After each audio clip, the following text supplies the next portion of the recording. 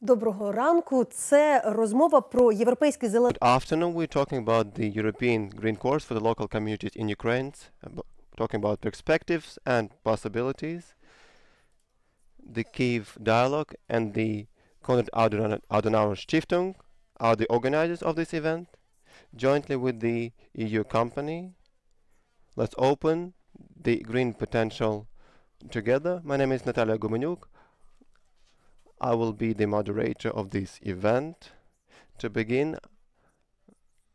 I'd like to say you'll be able to hear. You can, once again, if you want to hear the translation, please select the language.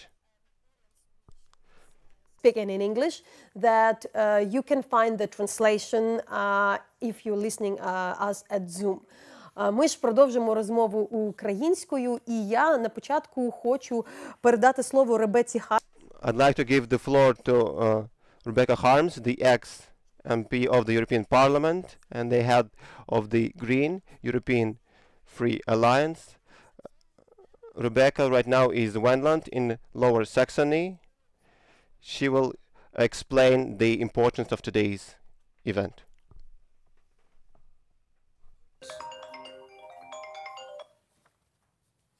Good morning. Good morning, Nataliya. Good morning, dear panelists, dear guests of today's event about this idea, this big idea and big project of the European Green Deal and the possible opportunities and challenges for Ukraine. Let me first of all thank the heads and the staff of the offices of Kyiv Dialogue, the Konrad Adenauer Foundation, and especially also the delegation of the European Union to Ukraine in Kyiv. It was really a pleasure for me to prepare for our event today with all of you. And I hope that we will be able in next year, hopefully already in spring, to continue our exchange and public conversation on this topic of the Green Deal. I know very well that Ukrainians are right now again challenged and threatened by Putin, who has been amassing a huge army close to Ukraine and is demonstrating his readiness to attack again the neighboring country. I am myself watching the developments day by day and sometimes also during the night. I am not really relaxed after I heard the outcome, if there is any, of this conversation between President Biden and Putin yesterday. So I feel not yet relaxed, but I also think that we should not allow Putin to interrupt our European way. In this case, today, our common efforts for the European Green Deal. For the European Union, this whole project can be considered as the biggest effort ever to fulfill the commitments of the Paris Agreement. And it is really a very serious way now taken to slow down global warming and to reduce the impact of greenhouse gas emissions in the world. If we want to be successful in the world, we need more countries to join outside of the European Union. If we want, first of all, to be successful on our continent, we can't do without countries like Ukraine. While knowing that Ukrainians, for different reasons, have a bit different priorities than CO2 reduction, I want today to underline that the Green Deal is focused on decarbonization and CO2 reduction, but in practice, it really offers huge opportunities for economic development in Ukraine. If we together, from the EU side, but also on the Ukrainian side, if we together manage to get well prepared, we can really improve Ukrainian energy security and the security of supply, which in the actual context of another aggressive move of Putin is really important. So energy security in times where energy is used as a weapon is really important. We can together organize the real modernization of the power sector. We can develop renewable energy in a reasonable way, and we can also get better in energy saving and efficiency. We can together improve mobility in Ukraine, especially public transport. We can prepare sustainable land use and initiate what we call, meanwhile, the circular economy. The better Ukrainians prepare, the more chances for innovation and new jobs, especially also for young and ambitious people with good skills, the better the job situation will become. Finally, the common efforts for sustainable industry and economy will also help the integration of the European Union in different sectors, namely the energy sector. So this integration, sectoral integration, also matters in these security aspects. One of the conditions for success is that the EU is aware of Ukrainian priorities and needs in the Green Deal. On the other hand, also Ukraine has seriously to develop strategies for the necessary huge transformations and innovations. So at this point, I would like to thank everybody for joining, especially our panelists from Slavutic and Lviv. And I give back the floor to Nataliya Gumenyuk, whom nobody must introduce because we all know her as a former chief editor and anchor woman at Hromadske. So I give now the moderation and the question to Nataliya. Дякую, Ребеко. І, власне, якраз саме час представити наших Thank you, Rebecca. It's time to represent our participants. The European Green Deal is a strategic program which aims at achieving the sustainable development in economy and society to make Europe in the climatically neutral continent by 2030, and Ukraine has announced officially that we are joining. But what does it mean in practice? What kind of benefits we're going to reap? We're going to speak further on. We've got Andriy Zinchenko, who is the co-founder, head of the energy. He's also the mayor of Slavutic. Also, we've got the president of the energy efficient cities of Ukraine. Also, we've got Chloe Alia, the head of the operational department of economic cooperation, energy, infrastructure, and environment. She from the representative office of EU in Ukraine, who is the driver for this process. But before beginning our conversation, we need to explain what it is and what would be the perspectives. What kind of benefits the Ukrainian society can reap. Nataliya Andrusevych, the head of the board of directors of the Resource Analytical Center, Society and Environment from Lviv. Greetings, Nataliya. Greetings, dear colleagues. It's a great opportunity. It's a very important topic. For the past 2 years, we have heard in the mass media, we've heard from the politicians, from the Green Deal, we've heard about the European Green Deal, or how it had been called the European Green Agreement, but oftentimes we do not understand what that is and what kind of benefits we're going to reap as citizens, what kind of benefits the communities might reap. On the international level, we understand the benefits, but on the local level, we do not. I'd like to speak more about I'd like to mention what a Green Deal is. Not many of our participants might know what it is. What is this Green New Deal and how is it related to Ukraine? The European Green Deal is an ambitious program of the EU that has been adopted in December 2019. It has an ambitious goal. It's to achieve a climate neutral Europe until 2050. In the beginning, people thought that this European Green Deal, it's about ecology, about environment, something green, about the birds, about the grass. No, that is not the scope of this project. There are lots of comprehensive questions. We're trying to integrate climate and environment in all spheres of economy and our everyday life. So these projects applies to energy, energy efficiency, transportation, industrial policy, agriculture, biodiversity.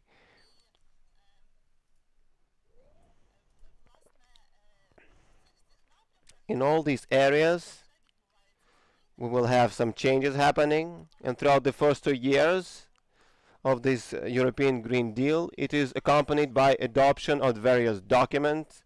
We've got strategies, plans of actions, funding programs, changes to legislations. It's difficult to say that it's happening from scratch.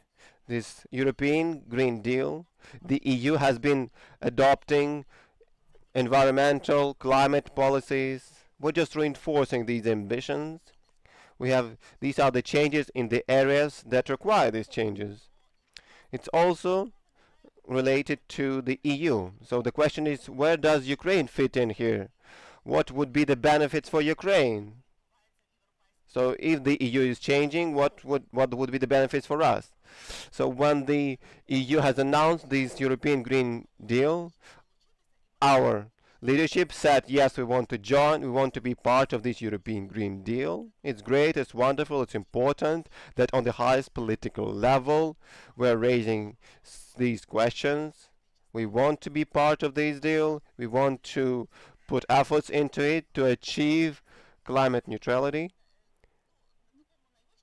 On this highest political level, there are many processes happening. The question of the European Green Deal was the question for 2 summits that happened since the course had been announced in 2019 during the Council of Association. We also have spoken about this European Green Deal and about the priorities for us that have been identified in Ukraine. What is the priority for cooperation between EU and Ukraine in the framework of this Green Deal? It is energy efficiency, green carbon, green hydrogen, and industrial alliances. And let's get back to the question of the benefits for our citizens. Yeah, we have political announcements, some steps and implementations of separate Green Deal elements into some strategic documents of Ukraine. Right now we're observing some new economic strategy that has been adopted or adaptation strategy. These elements are being integrated. But what would be the benefits of ordinary average citizens? A great way to do it is to observe the cities. When we have surveys, what is quality of life for you, for an average citizen? Many organizations that conduct surveys touch upon the questions which are encompassed by this Green Deal. We all want to use energy-friendly transportation, public transportations. We want to have energy-efficient buildings. We want to pay less for gas, heating, water supplies. We want to breathe fresh air. We want to have green spaces in cities and towns. It's very important that this European Green Deal, the plans of this deal are built on all levels, starting from the lowest level to the highest level. For example, we've got lots of documents. We have KPIs related to cities up to the highest level, strategic level. to the highest level of EU, what EU says about its leadership in terms of climate change, biodiversity, and so on. Getting back to the cities. Let's make, if you have free time, you can make this exercise. Write in Google a modern city in your language. You will see lots of urbanistic, futuristic landscapes. We'll have these buildings, skyscrapers, with no trees, with no green zones, green spaces.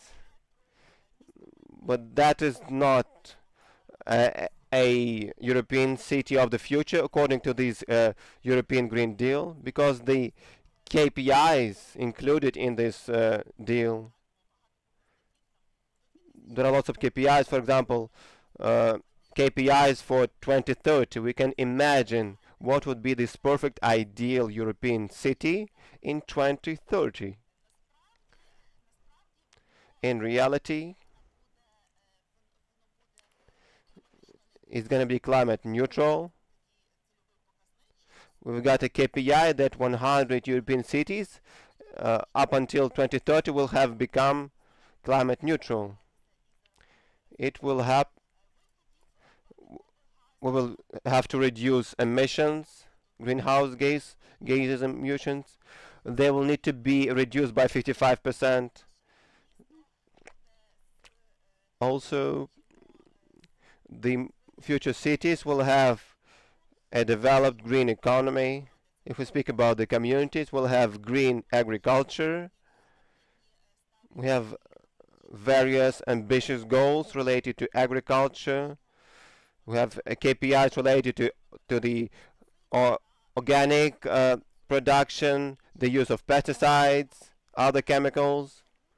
In addition, the city of the future will be comfortable in terms of smart mobility. We'll have green public transportation. The cities will switch to railway transportation, and also greenhouse gases emissions will be reduced. The cities will also be energy efficient. It will be using renewable sources of energy. And regarding the citizens, it's going to be comfortable for the citizens to live in such a town, because this area of zero emissions is very relevant for the cities. We have lots of Ukrainian cities who are suffering from these pollutions of air, water, noise pollution, which is a very important aspect. This association agreement directive related to the sound, noise pollution, and also biodiversity. We'll have green spaces, parks, squares. It's a different approach which will give us different benefits in terms of adaptation to the climate change.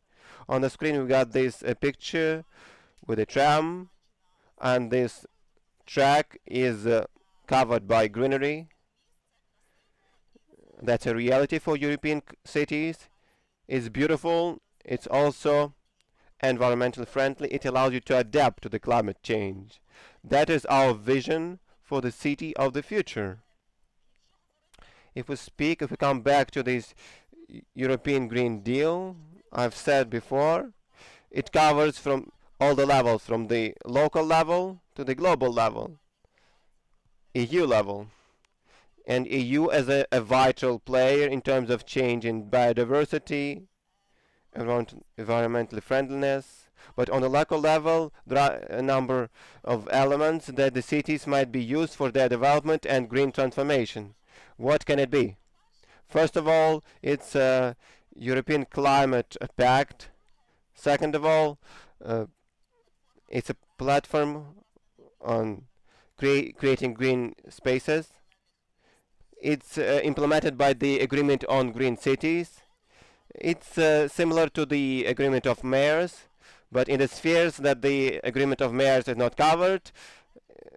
The Agreement of Mayors is related to cutting down on emissions, but the Agreement on these green cities, it's about the cutting down on emissions, clean air, clean water, environmentally friendly transportation for cities. It's all about biodiversity in cities.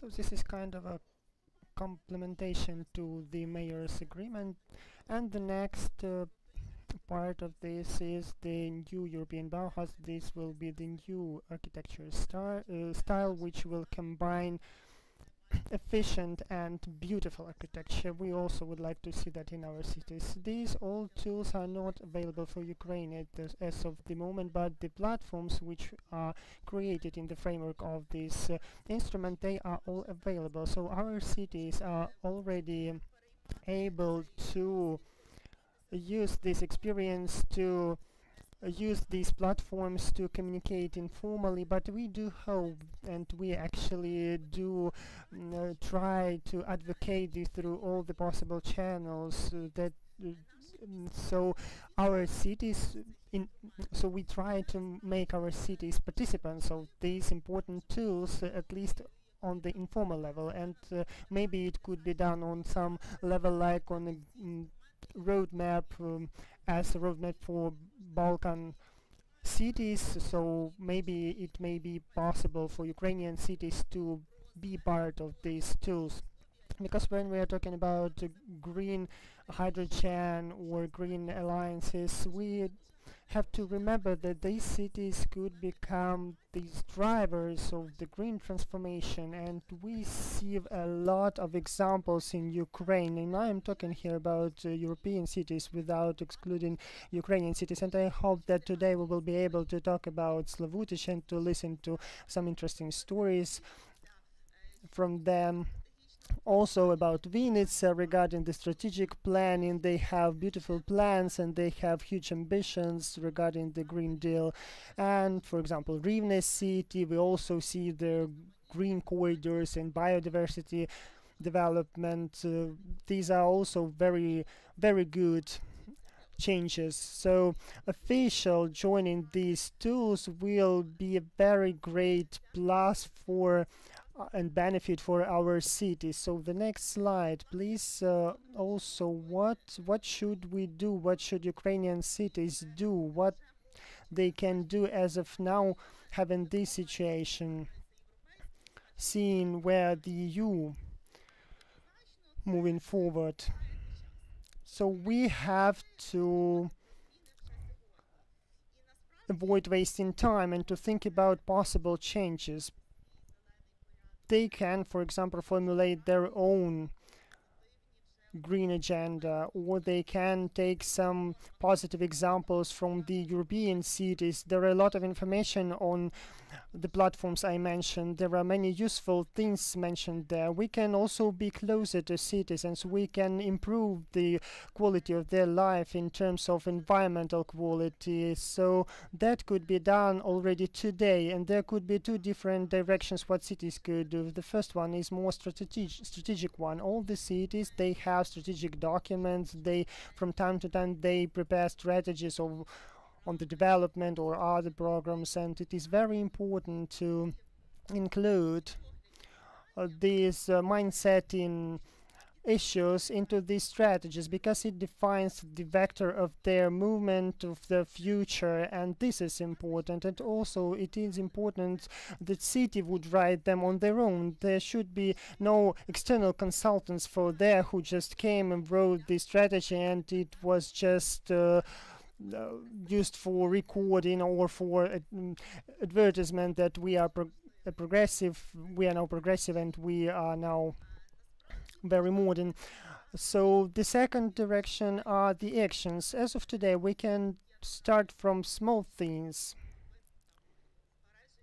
For example, saving and preserving green zones, or announcing the center of the city or the closed pedestrian area, for example. So these small things, they make huge difference. We have respective guidelines on these three tools I've mentioned. This is the European Climate Pact, Bauhaus, and Urban Green Platform. We have the description what is the experience of the EU, but they also include a lot of advices for the cities, what they can actually do and how can they join these initiatives. So the next slide, please. I will now follow up. This is the final slide. That will be the final one. When I communicate with the cities or mayors or with local governments, we also hear the question, where should we seek for financing, for funding for that activities? Because we can write that into our strategies, but where we could find the financing to implement it. But here should be another question. You will have funds if you start working on these issues just today. Because all the programs which are already working in the EU already includes a portion for financial, especially in the EU, for these green issues. I think that the EU delegation will bring more light into that, because when respective programs will be available for Ukraine, your city will be ready to utilize the funds which the EU and some external financial support from the EU will be ready to provide to you. So at the same time, you have to think about both about development and finance and funding. Definitely, you have to understand how much money you need in order to reach the decarbonization or greening. But I think that cities have to think about these issues today, because this is the issue of the future. Thank you very much for this inspiring speech. Thank you very much for this information. We are here not just to dream, not just to look who and what is doing, but we are going to talk about the practical dimension on how it's going to work, and our discussion will be aimed at practical issues especially for our audience, because the European Green Deal could be seen as something far away and unreachable. But it's not like that. You can ask questions on Facebook or in our Zoom chat. We will have time to answer your questions during the next hour. And during this hour, you will hear the answers of our participants of our discussions. But I would like to start, and I'd like to ask Chloe Alio. And this incredible and huge strategic plan on which is called European Green Deal. We would like to really maybe explain to our audience, to the people who are curious to know how the EU can help to Ukraine, to what extent Ukraine can participate. As also Nataliya just recently said, that not all the tools are available for the Ukrainian public or towns so far. But what is there? What is the process? So please let us know. Thank you very much. Дуже дякую. I think it's a very timely and a very useful event today. It's important to talk about how to have local Green Deal with local communities in Ukraine. As you know, the European Union is very active since we announced the European Green Deal 2 years ago, and Ukraine has expressed its interest in working together on this path since it was announced. And we have launched with the Prime Minister and the Vice President Timmermans of the European Commission in February, high-level Green Deal dialogue between Ukraine and the EU. And we're discussing how to support Ukraine in its own transition path. So there's not only about approximation of EU legislation, but it's really about how to develop the green transition in Ukraine based on its nationally determined contribution targets. So why it's also very important, I think, it's because even though we can work together to mitigate the climate change at global level, the impacts are very localized. So cities, local communities are a very key role to play in responding to climate change challenges. And as Nataliya mentioned, we think in the EU that the local level is very important in tackling the green transition, and that it's very important to have a very frank dialogue on the opportunities, on the costs, and on the cost of non-action between local communities, local authorities, government, businesses, and civil society. And this is why the European Union has launched the Climate Pact that was mentioned by Nataliya, which aims at inviting people, communities, organizations to share information and debate on climate change. She also mentioned other EU initiatives that are mainly targeting at EU cities, but I mean, they are platforms that they are not excluding Ukrainian cities as well. So she mentioned the Green Cities Accord, which is a charter between mayors committing to making their cities cleaner. There is also the Green Deal Going Local, which is aims at sharing best practices on how to support implementation of local Green Deal. There's a new European Bauhaus, which it's an initiative that is around the new way of building, living, urbanism in cities, including public procurement. And in Ukraine, I want to specifically mention the Covenant of Mayors. That is an initiative that is also open to cities outside the Union. And we have close to 300 cities in Ukraine, I think including Slovakia, that are members of this network. The cities commit themselves to reduce the greenhouse gas emission to at least 20% through implementing sustainable energy and climate action plans. So including Ukrainian cities that are members of this network, they have committed and they are implementing these action plans. And we are supporting from the EU side through a number of projects. We had 11 projects in the first phase and then 6 projects in the second phase, which is still ongoing, which are mainly focused on supporting energy efficiency, renovation in municipal buildings in the cities, also street lighting. And as you asked, I mean, I wanted to also give example of how the EU is supporting the Green Deal locally. We are now developing through a project called Apenas 3 regional waste management plans and regional climate adaptation plans and strategies in 6 regions in Ukraine. We are also promoting with local authorities, local SMEs, the use of green public procurement, eco-labeling, resource efficiency and circular economy. So how to adapt these EU practices at local level in Ukraine. We also have the Mayor of Economic Growth initiative, which is very active in Ukraine, which is addressing development challenging, including transforming cities towards green recovery. And Slovakia has been a beneficiary of this program. And I was happy to take part in the final event with the mayor in April, where I remember praising the city for business development, but also for the potential for green economic recovery. And I think I remember you have embedded bike lanes in the city. So this is one of a very good example, and also solar energy cooperative. An important point that with decentralization, the municipalities have inherited a number of assets, including depreciated infrastructure that required a lot of investment to make them greener. And we, on the EU, work a lot with international financing institutions to improve waste management, water supply, wastewater treatment, and public transport infrastructure to make the cities greener.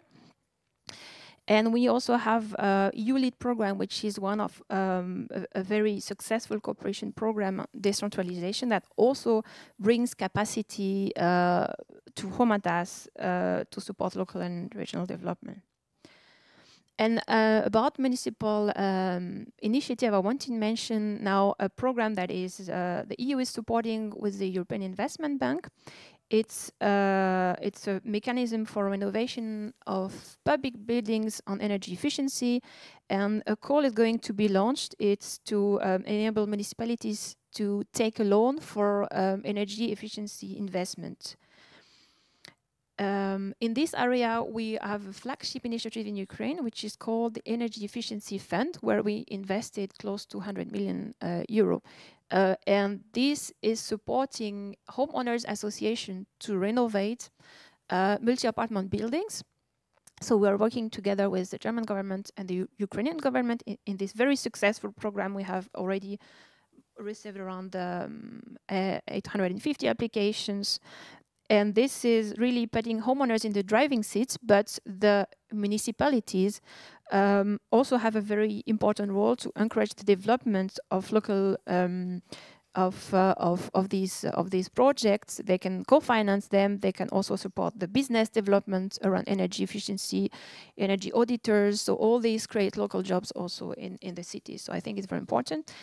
And the last point I wanted to mention that EU is also very much supporting is that the local Green Deal comes from the local private sector, and it's their businesses have a very important role to play in developing green technologies, clean tech solutions, and we are very happy to have our program called FinTech, which is providing climate innovation voucher that we implement with EBRD and with Green Incubator in Ukraine, where we are providing grants and business development advice to innovative companies that provide forward-looking green solutions in Ukraine. And we are very much looking forward to support many more green entrepreneurs that want to take the benefits of the green economy. There would be more questions for you later, so we don't need to put everything in there. Я також закличу аудиторію, якщо у вас є запитання щодо того, як брати. I would like to call the audience. If you have any questions, please do write them into the chat or whenever you want. This is the time. So now I would like to refer to Yuri as a mayor. There was a thought that we don't have to waste time. And this is the case when Ukraine have to not be behind, but be at least on track with others. You are on the level of the cities. You are the president of the Association of the Energy Efficient Cities. What can you apply? What is the key? If we are talking about changes we are taking place within the context of local communities. Pani Nataliya said a lot of very correct and things, because strategies, global decisions are taken on the highest level, and then we have to implement that on our level in Hromadas, coming down to the lowest level. So all this takes place at the lowest level, at the level of the citizens. So we don't have to waste our time. We have to move together with the EU, as it was with the Mayor's Covenant. We have joined in 2019 this agreement. It was the first pool of Ukrainian cities who joined that agreement, and we understood that there were issues on energy efficiency and CO2 emission. That was a win-win game. In any case, you win, because you have energy savings, you will have more comfortable building, you will have more working places. It all made us act, because our spendings were huge, and even now they are much higher comparing to the EU, and this is our chance to develop the local economies. And the accent, the focus is right. The Green Deal is not about the environment only, it's about economy, because economy creates comfortable cities, and this is our chance to change the economy and to change our lives. We have to start today and to provide in our strategies these issues, and then we will be able to offer our citizens more comfortable and more environmentally friendly life, and we are working for that.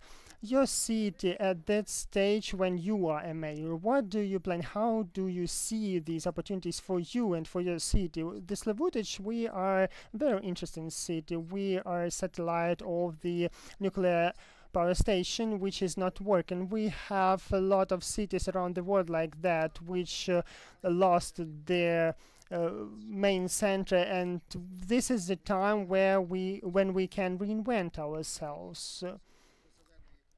and move forward to the green economy. And we are moving forward this way, and we are developing energy efficiency directions. They're very beneficial for us because we have a huge infrastructure in our city and we have to spend a lot of money on that.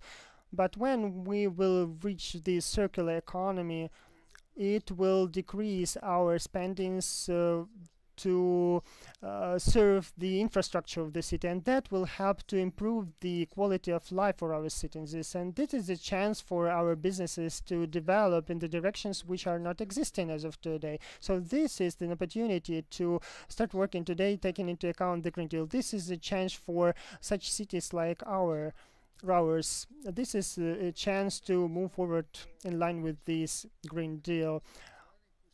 Energy efficiency in Green Deal, this is not the Green Deal only, this is the mindset in change, and I would like to focus that the city, the Ramadas, they have to move the path of changing the mindset, and we have work for that. It's very good when you have respective tools, for example European tools, and you have resources to build your actions on. But what's next? The project is finished, the resource is finished. We have to think about the sustainability, and sustainability is only reached through the change of mindset. Ви якраз з тих, я попрошу взяти мікрофон, з тих, хто почав заздалегідь. Who started, who was the early adopter. Green Incubator has been working for more than 10 years now. That is an example how the private business might be getting involved to this thing. My question might sound primitive. So here it is. What can you do personally, and where do you need synergy with the local authorities, national authorities, maybe international community? Yeah, it's great. Start with yourself, let's sort rubbish, but if there is no infrastructure, you can sort trash, right? But you have actually gone through this way of, you've scaled up. What kind of opportunities can we use to move on that path? I think you've managed to hit my Achilles' heel. You've raised very relevant questions. I'd like to say thank you to the other panelists. Our organization can say thank you to the EU and the FinTech and European Development Bank.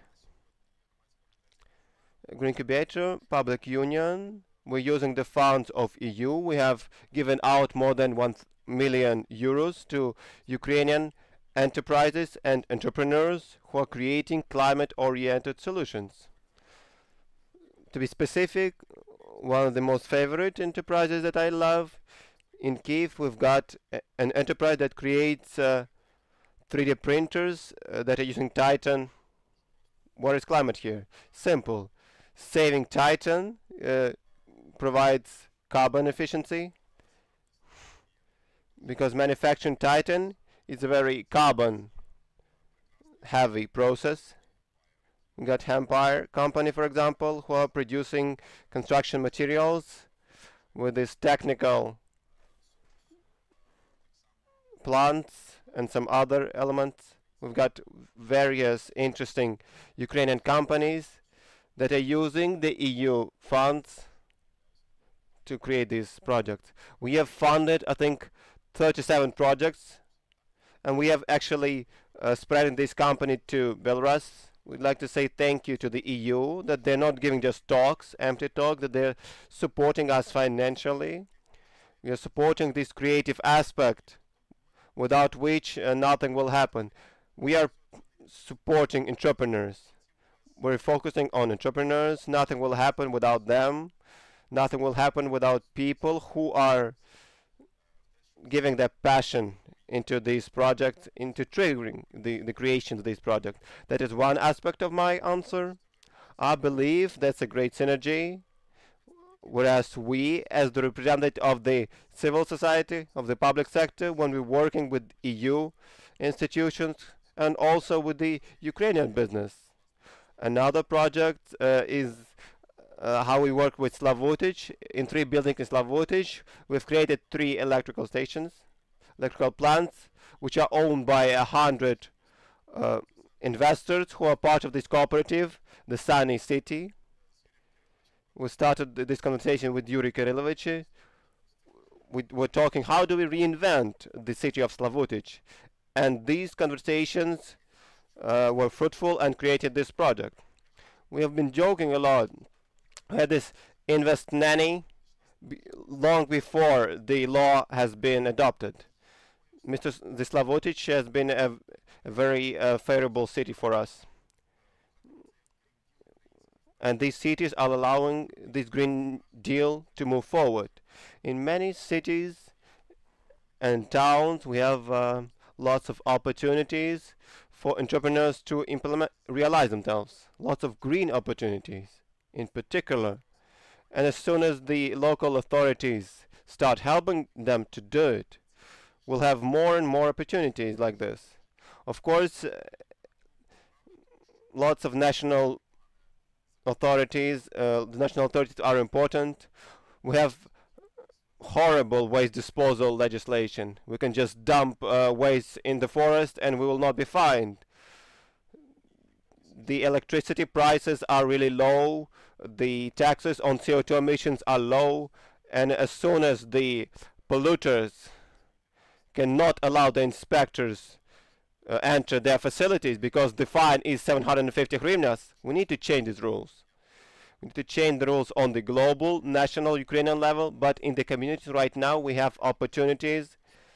You have to listen to them and talk to the entrepreneurs. In this very Slavutic city, we have at least the city of Slavutic. It's 250 kilometers from Chernihiv, and then you have to go via car. But there are lots of startups that are trying something, doing something, creating something, and they're creating workspaces, creating new values. I'd like to ask you about the legislative aspect, legislative framework. Let's imagine that we've got this conversation which is useful for our listeners. A mayor of a small city or town or an activist who is working in this city council who wants to push this government, let's do this way. What could you do? What would you start with? What would be the first step? You as an activist, as a civil society representative, can you give us an example? What would be the first step? I'd like to ask this question for the people, for example. For example, people can open this website and read. So maybe Mr. Yuri will start this conversation. In reality, for small cities, I will speak on the behalf of these local authorities of these small towns. We need to make the decision. What is our destination? What are benefits that we have right now? Is it agriculture? I see. Let's check it out.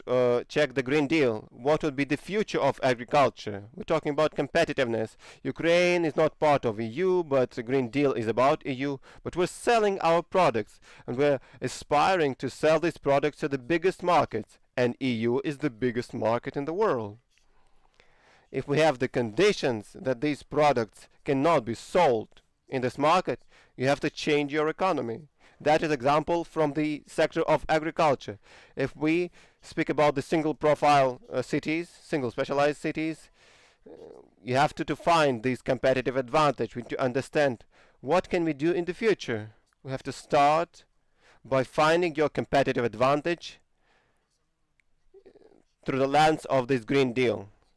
There is no other way. 2050, this year is going to come. It's going to come tomorrow. Today we have 2030. We have taken up some responsibilities. The agreement of mayors. We need to reduce emissions by 30-40%. 2030 is today. It has to happen. 2050 is tomorrow. It's going to happen. And the economy is going to become green. If Ukraine is going to be in this green economy, if our community is going to be competitive, we have to make the decision. What would be our priority to make the Green Deal a possibility, not a threat? Because we have lots of threats. Where do we find the money? Right. We take the money from the economy. Is still for you where I want to ask. So when people, do not know from where to start. So where is the starting point for them? You know, for instance, Nataliya gave an example. They have some, you know, booklets where people can read the first step. So for you, for instance, if somebody in Ukraine on the local level is interested, how do they learn? How do they know about the opportunities, for instance, like given by the EU here? Yeah, I mean, there are some, indeed, there. I mentioned this initiative that provides some guidance for municipalities. We have a lot of networks. We are providing some technical assistance, as I mentioned, to municipalities, capacity building. We have this EU for Environment program that is explaining how to replicate EU best practices on eco-labeling, green public procurement, circular economy practices. And I think there are some economic opportunities. You mentioned circular economy as an area that you are exploring, Slavutich. I think it's indeed very important at local level, because we know that waste is an issue, in particular at local level. We are waiting, really, we are supporting from the EU side for the waste framework law to be adopted. This is something really important step that would be very important for Ukraine, but circular economy would also be a way to get rid of part of this waste, to use some and recycle it, and this can really create local jobs. So I think this is one area important. Then energy efficiency, as I said, from the EU side, we are working together with partners at local level, with our international partners. We are really trying to support in the residential sector, but also in the municipal sector, working with municipalities through the different programs that I mentioned before, the public buildings, the Covenant of Mayors, and so on. So I think this is also an area that is very important. And I think it's also important to have cities such as Slavutich that really want to use the greening also as a way to support economic development. So when we look at the Green Deal at European level, we really see this as a growth strategy that is encompassing all sectors of the economy, from energy to transport to agriculture to what we eat, how we produce, how we move. So this is very relevant at local level. So I think basing the economic development of cities on the green area is very important. And businesses also have a key role to play in that area. So we are trying in the EU to support the businesses that want to take this green path, to take the opportunity of being inserted in green value chains toward the EU, but also at global level, because this is also a very important player in the economy, and they can also create jobs in this area. They can drive the development locally. Андрію, якщо би ти дав якісь теж поради, з чого починати?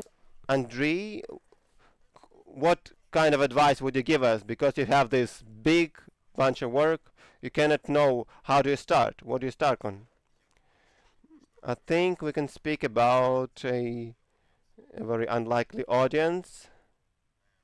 The audience that does not come to your mind when you speak about the communities.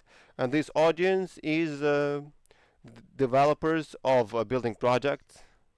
What am I speaking about here? We have a simple thing here. For example, we're driving on the riverbank, and they're building quality buildings, but I wouldn't want to live there. Why? Because the level of air pollution is so high. Your window will be closed always. And this notion of this price of land, the developers, the builders, they understand this, the value of property. And Yuri Kyrilovich, as a person, has a great experience in building sphere, will support me. We need to start this competitiveness, fighting for the citizens between cities. And green transformations might arise from this.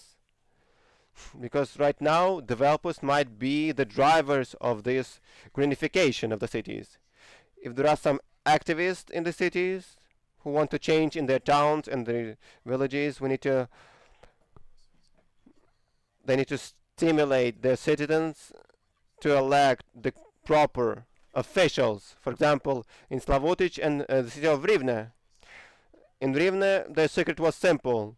The city council has been reloaded. The party included lots of eco activists. I know them personally, and they're doing lots of things there. We need to talk about the local authorities. We need to talk with the self-governance bodies, and these bodies need to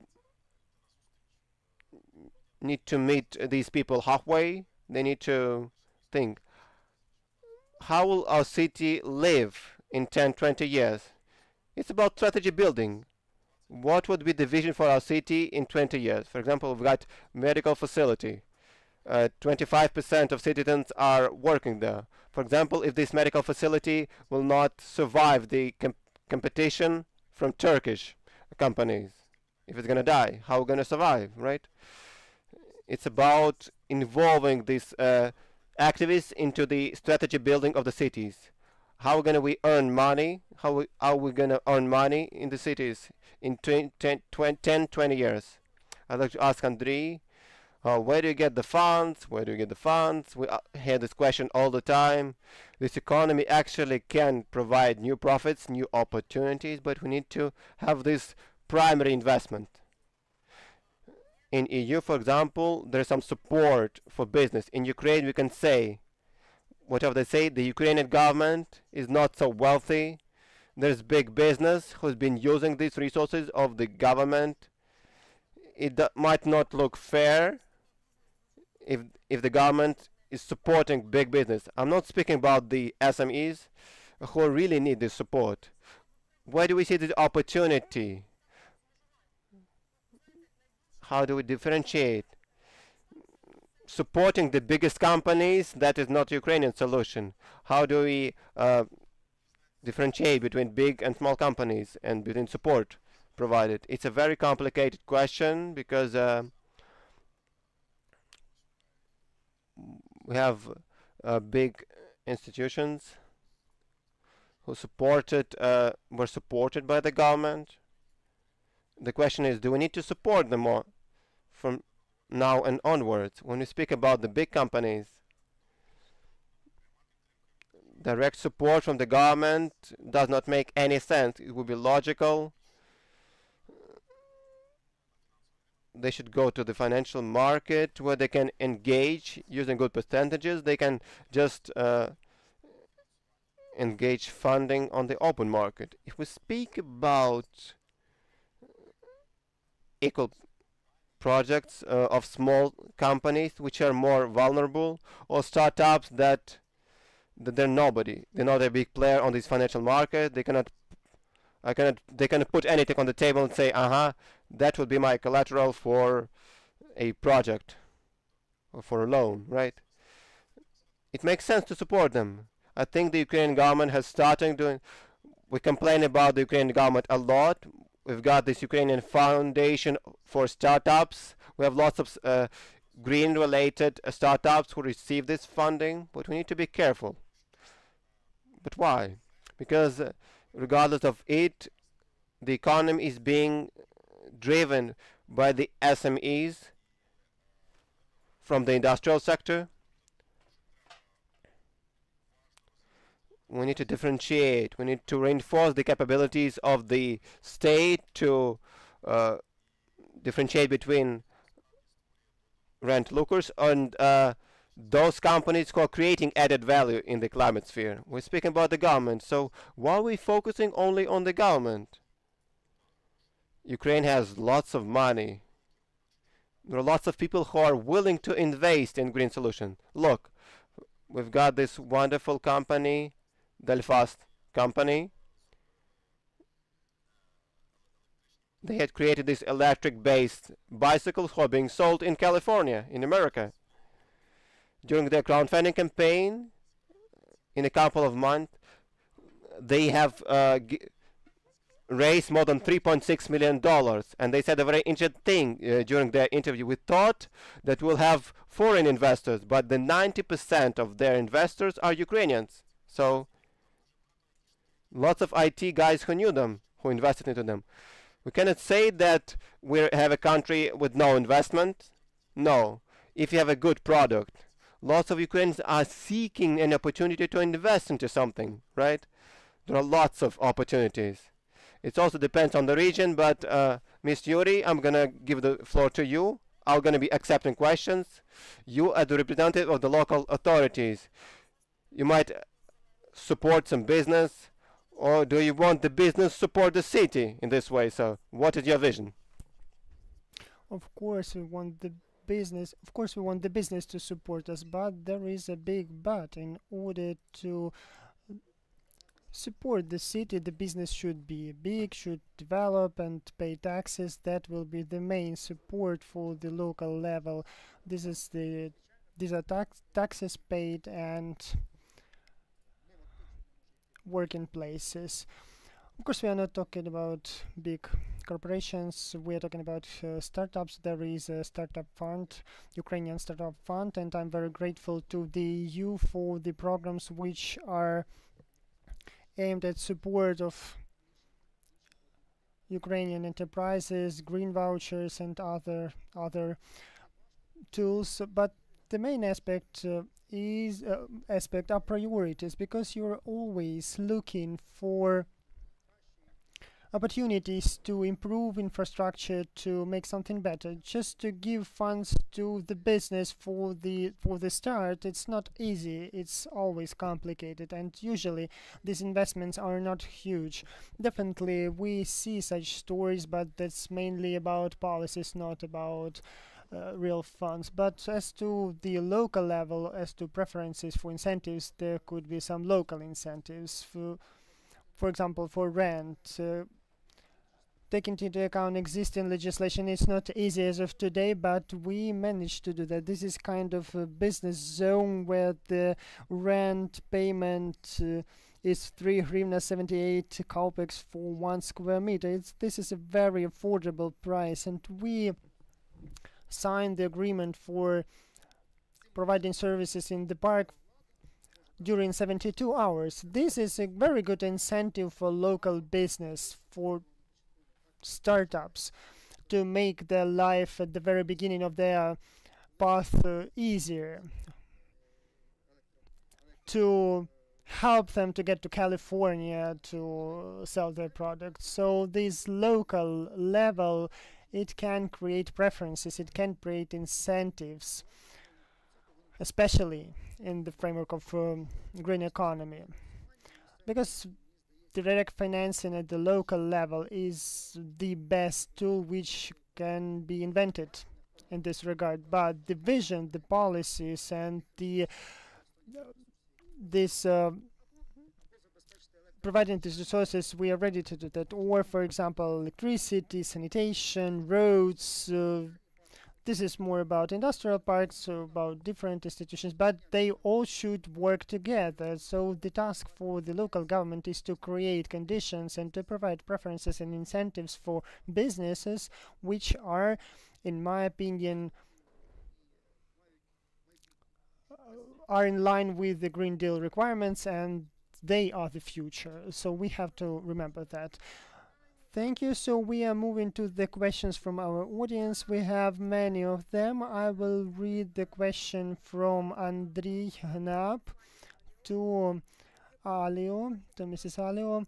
What is the role of the EU delegation in the public information, in open data, in the process of moving towards the circular economy? So open data in the framework of circular economy transformation. And one more question: how to join the program on heat insulation for the cities? There is a program, so what are the opportunities here?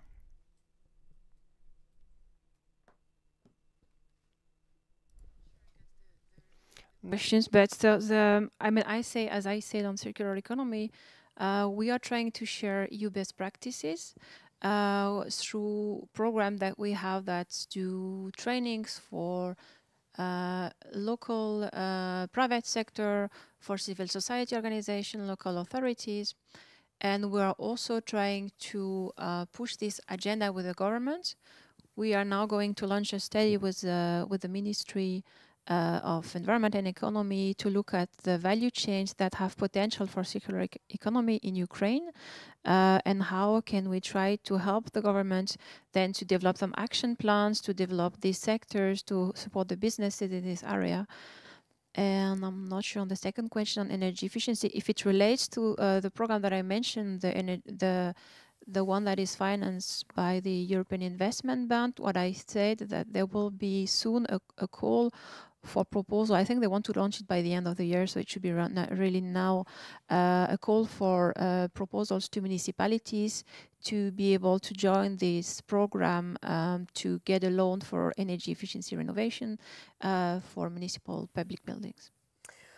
Андрію, до вас. Я ж кажу, вони дуже різноманітні, але в цьому є і наша особливість цього заходу.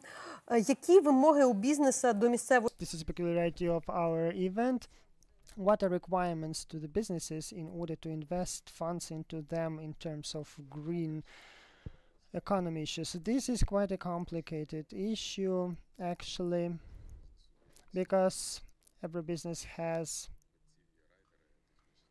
as artists have writers, business has its own requirements depending on their value chain and monetization possibilities. So what the business wants from the local governments, it could be absolutely different depending on the business and on the local government. Businesses could be totally different. Somebody wants to have some legitimate requirements, somebody wants some off-record requirements. So my thought here is that as a main factor there should be a correct dialogue between the business and the local government. But the way how they're going to cooperate, this is another issue. With Sonячне Misto we have a very good situation. On one side we took 3 roofs which were empty earlier before, but we pay 5% of our net income. This is a giving gap to community so such arrangements could allow to find some new ways of interaction between local communities, local governments and businesses. I think there are a lot of ways to construct them. We have a lot of questions regarding Slavuchis. That was the question from Oksana Kisil. Andriy Sukharyabov mentioned that Slavuchis is a leader city. It has a number of green businesses. So the question to the mayor, what do you do so the green business is established in the Slavuchis city? What should we change in new climate plan in order to take into account the requirements of the Green Deal, and what are the issues related to the adaptation to climate change? And one more question, they I think are all quite alike. Igor Hancharenko has a number of comments and says that, and asks actually, how can we encourage mayors to develop these plans and how to motivate local managers to attract scientists in this regard. As to the business, I will add just a little bit. I truly believe that the key role of the government and the local government, namely, is not to interfere, not to make their life worse in all possible ways. We know that Slavuchis has a number of green businesses, and in order to support them, it's necessary to make them a part of economy. The example with 7-gram is a very good example. These are pads from coffee, from wasted coffee. So how can you take waste coffee and how can you create pads from it? They have created this technology, and now this technology is already transformed into the project. But there is an issue of logistics on collecting the coffee waste. So there is another business which has developed another direction of its activity. So they collect this waste, and then actually this waste coffee is put into a separate container, and then it is collected by this logistics partner, and afterwards they produce respective products. So this is a dialogue, and all these processes, they have come from the dialogue. That's how it works, actually. So the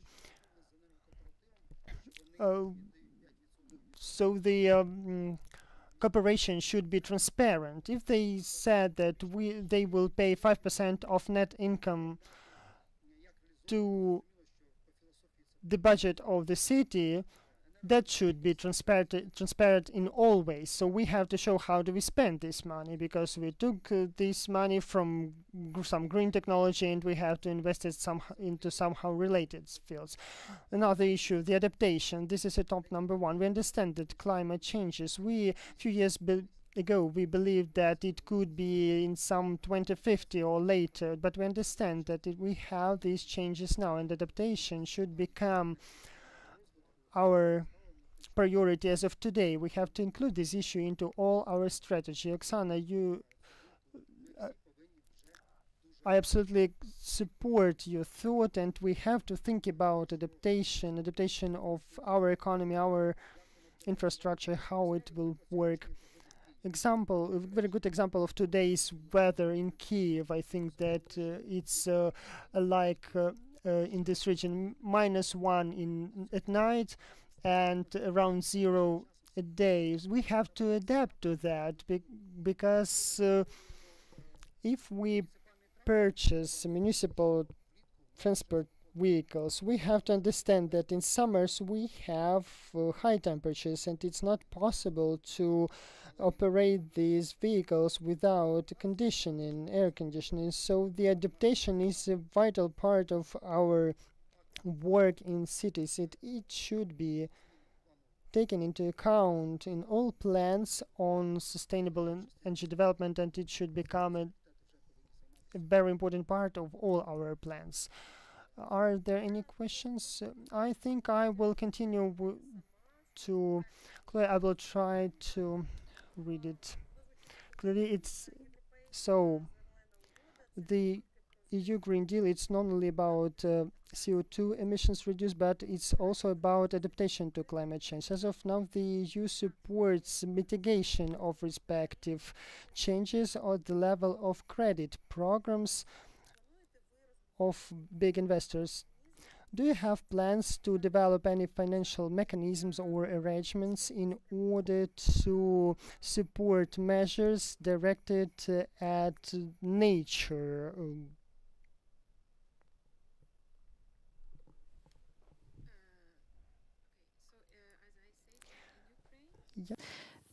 We are supporting the development of regional adaptation strategies in some regions with our projects, and we are really working with the government in supporting the approximation of relevant EU legislation in the relevant annexes of the association agreement, which are Annex 30 and 31 on environment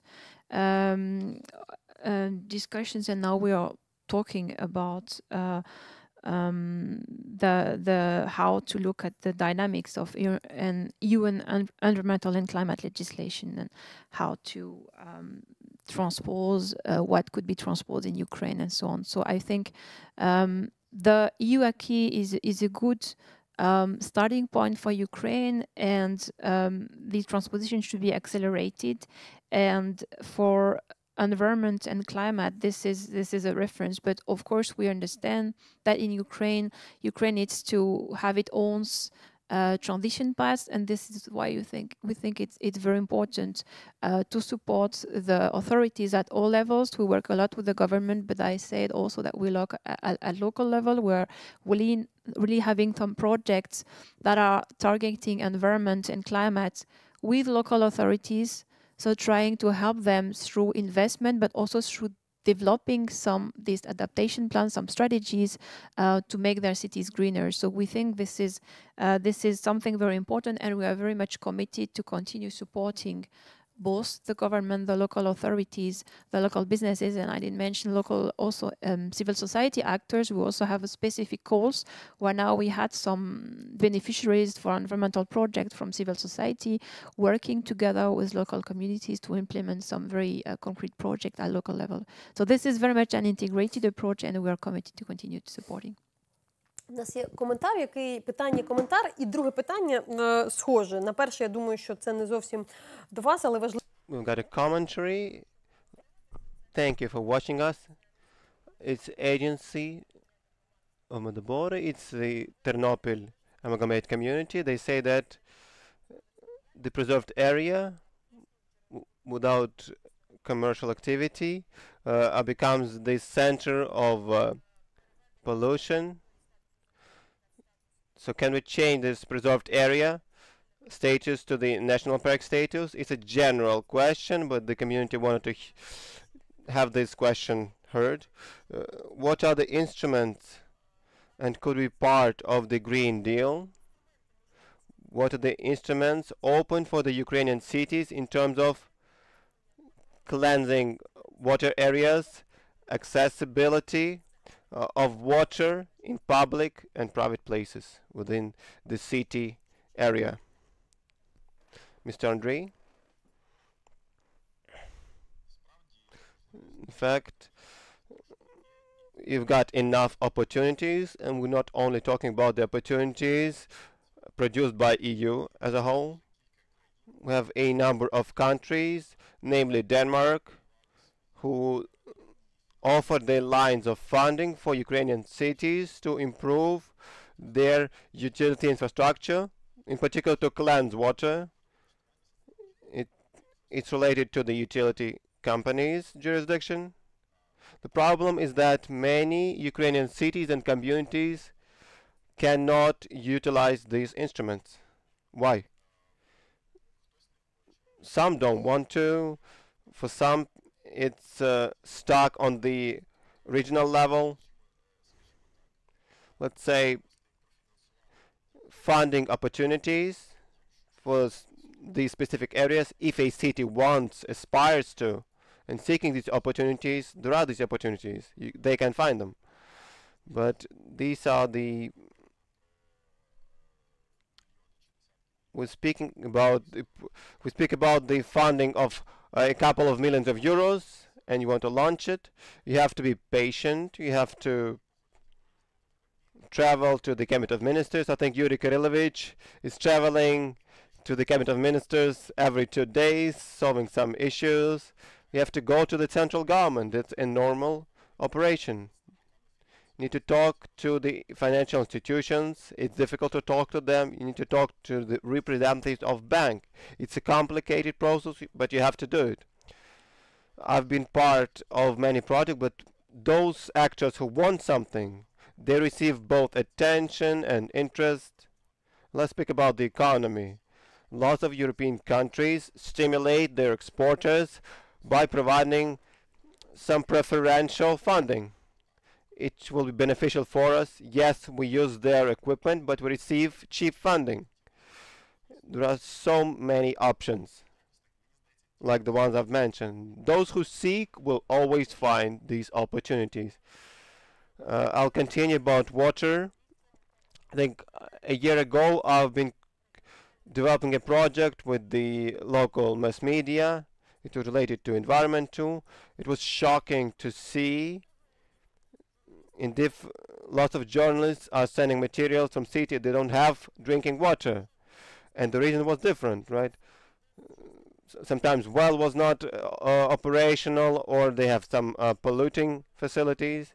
But when you delve into this topic, it's a big problem for Ukraine. And the question is whether the Green Deal can be part of this solution. It's a very important thing. What would be your questions?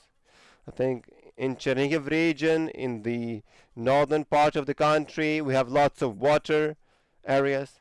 In Slavutich, we have no issues with water. We got wonderful. The mayor drinks tap water. We get artesian water. We have a different component. This water, after recycling, it goes somewhere. It's sent to the recycling facilities and then to the Dnipro River. The Green Deal can not only can be instrumental, but it should be and will be this instrument of resolving these water-related issues. I think we're grateful to the government who have given out more than 1 billion hryvnias for these water-related issues. On the local level, it's very difficult to resolve these issues. Mr. Andriy said, yes, we have some engagement of funds of donors, of European institutions, but for new communities, you cannot do it because the scale is too big. Of course, there is this component of co-funding. You cannot just implement a project. You have to have co-funding. It's justified. If you want to implement a project, show that you're willing to spend your own money to implement a project. Only then will you be able to implement this question. Yes, it's difficult. You need to have a team that's working and managing projects. I'm grateful to my team. I'm grateful to our project management teams. We were not able to attract many projects, but this attention to tap water, drinking water, we should focus on it, and I'm grateful for this 1 billion. I'd like to ask Ms. Chloe. There are some practical issues, but that is the beginning. Change of the legislation is the beginning of it all. Ukrainian has announced we're trying to approximate and synchronize its legislation with the EU's legislations and compliant with the Green Deal. So the question, what kind of areas should we focus on in the first place? What will be the biggest obstacles that are preventing Ukraine to implement projects? Yeah, there are a lot of commitments from the side of Ukraine, but is it anything specific where you see the Ukraine could move faster, or where the overall the things where the legislation should be synchronized so Ukraine would benefit from the Green Deal? I think one area that is very important, I mentioned that it's the environmental area. This is a very important part of the decarbonization of the economy. And as I said, we're supporting the government and the parliament in passing a number of legislation that are very important. So I mentioned the waste law, the waste framework law. There you mentioned nature protection. There's a biodiversity law that is also now blocked in parliament. I mean, this went to different readings, but then these laws don't go to adoption. There's a law on environmental control, which was also very important, because if you want to implement the polluter pay principle, and you need to have the possibility to answer enforcement of legislation, you need to have inspector that can go into factory that can look at the environmental situation there. So environmental control is also very important. There's a law that was adopted a year ago on monitoring, reporting and verification that makes it compulsory for company to declare their CO2 emissions. But this law also needs to be fully enforced, because there needs to be secondary legislation to ensure control and verification. So it's not sufficient to have declaration, but you also need to have control and verification systems. I didn't want to... Yeah, and there's a law on industrial pollution. That is also a very important law that is also not going through in the parliament. We are working with the members of parliament. We're working with the government, but this one is also a very important one to be passed. І в нас є кілька хвилин ще вам поставити. We have a couple of questions to ask questions via Facebook, via Zoom, but I'd like to wrap up a little bit. So what are these laws, right? What can you say about this? I'm really sorry, but I'm gonna speak in some platitudes. There are lots of laws. We have lots of laws in this area, but we need to understand that the major direction of change, both in energy sector, in environment, which is related to energy sector, all these things are all these directions of changes are related to the responsibility and honesty. What am I speaking about? What do I mean by this? When at home we're not paying full price for recycling waste, it means that the local infrastructure is not developing. It means there are no entrepreneurs who are earning on waste recycling and paying taxes. It means there is no funds for supporting engineers who would invent new innovative ways of recycling these wastes. We're not paying proper funds for energy because we have some subsidies or for heating. It leads to the fact that we're sitting on this gas needle of Putin. We need to understand that because for the environment, for the energy resources, there are lots of access to energy is the human right. I do not believe so. It's nonsense. We need to understand it's a privilege, and you have to pay for such a privilege. You have to pay proper price, but in the process of creation these privileges, we're developing our own economy. Yeah, we need to analyze and take into account the vulnerable groups of populations, but we need to take into account that every single citizen should be responsible for waste that we're producing.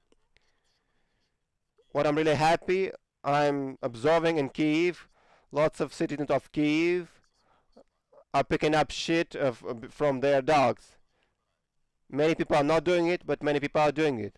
Like Chloe has said, you need to have enforcement. People who are not cleaning up shit after their dogs, after their pets, they should be responsible financially. It's all about accountability. In particular about how a person treats the environment and how the person uses energy. It's a very important discussion about rights and privileges. We have different audiences. You've spoken about the vulnerable groups. There are some unconventional, vulnerable groups. For example, officials who are receiving minimal wages, we cannot work in business, right? Got a question to you. I'll speak about the legislation, but I'd like to mention maybe somebody will be scared. What do you do with people who cannot afford to do something? What do the people for whom this is a privilege? The system is working efficiently. We've got subsidies. You have specific subsidies for specific groups of populations, but the system needs to be developed and reinvented and improved. We analyze, verify, and re-implement, right? It's a traditional approach. But this process of creating subsidies for vulnerable groups, we have this process, but I do agree with Andriy, we need to be honest with ourselves, right? I support Miss Chloe. We need to weigh the law on waste. It's a very difficult, complicated law. The parliament's really tough on it. There are lots of MPs who are resisting it. I'd like to focus on this law on waste, which would justify our actions, that would justify our responsibilities, our bylaws, and these punishments for violation of the law. We have lots of wonderful laws, but they should be enforced. The inspector should be able to inspect the facilities. Inspector should be independent, unbiased, not receive some bribes for closing his eyes. He should be independent. He should be receive such a salary so that he will not have this need to take bribes. He should be unbiased. It's all about economy. It's about big money. And I'm still looking forward to new changes, taking into account the Green Deal. It's time to speak about waste. It's too late to speak about waste. We have to act now. Thank you. This conversation, on one side, it was about everything from water to money, funds, to installations of cities. But that is the question of the Green Deal, because it's comprehensive. It's applicable to everything. Just like Miss Nataliya has mentioned in the beginning, it's about this green grass on this tram track. We have some synthetic artificial solutions, or how do we build new residential areas? But this conversation, this discussion, it's not within any conference, but it's a little bit international. You've been watching this conference from different cities. It's organized by the Adenauer Foundation. It's part of the EU campaign